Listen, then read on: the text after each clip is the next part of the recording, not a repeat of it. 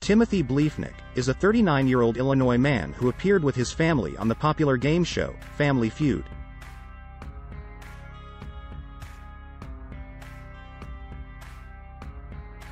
He has been charged with murder in the home invasion death of his wife, Rebecca.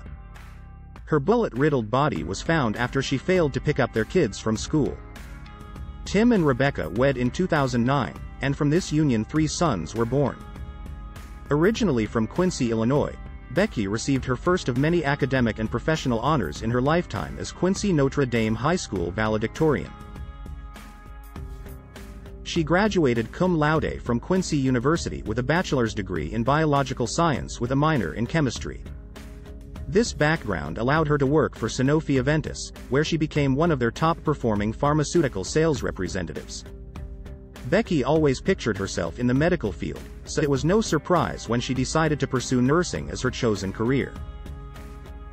She became a certified trauma nurse, sexual assault nurse examiner, and, during the peak of the COVID-19 pandemic, she worked as a traveling nurse.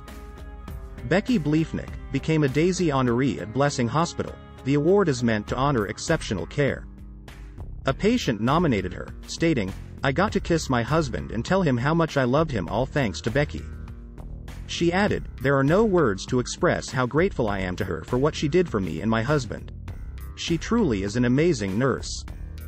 On the other hand, Tim Bliefnick, originally from Decatur, is a graduate of Quincy University, an inductee to their Sports Hall of Fame for football in 2019. Tim, along with family members Ted, Tommy, Amy, and Ray, had a brief appearance on the television show, Family Feud, in January of 2020. Tim made a cringe-worthy joke on camera, which led to a rather awkward interaction between him and the show's host, Steve Harvey. What's the biggest mistake you made at your wedding? Honey, I love you, but said I do. Not my mistake. I love my wife. I'm gonna get in trouble for that, aren't I? Yeah. Bliefnick had been working at Quincy Farm Products for an undisclosed number of years. Philip Hildebrand Jr., the company's vice president of finance and administration, told reporters that Tim Bliefnick is no longer an employee. Rebecca Bliefnick, 41, was found dead on February 23 at her home in Quincy. The gruesome discovery was made by a family member after she failed to pick up her children from school. At the time of her death, the Bliefnicks were separated and going through a divorce.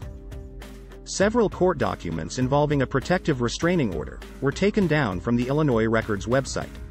Additionally, a second restraining order had also been filed against her former father-in-law.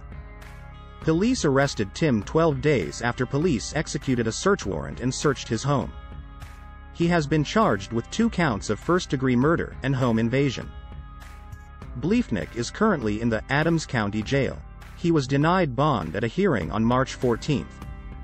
His lawyer, Casey Schnack, told reporters that she was preparing a series of court filings to protect his interests and preserve his constitutional rights.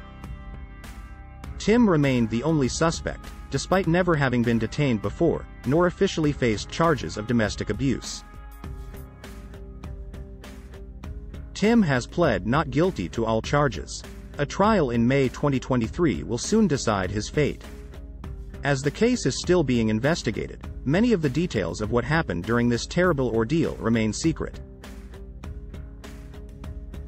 A crowdfunding campaign for a scholarship named after Rebecca was launched. Despite the circumstances of her death, she is remembered for the life she cherished, a life of compassion, generosity, faith, and fierce love for her family, her sister Sarah Riley wrote.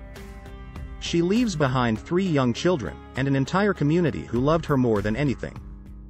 We wish closure and extend our deepest condolences to Becky's family, friends, and all that knew and loved her. Let us remember the tragic story of Becky Bliefnick and her family as a call to action to do our part in preventing domestic violence. If you, or someone you know, needs help, please, reach out to a local domestic violence hotline or support group. That's all for now. Thank you for watching.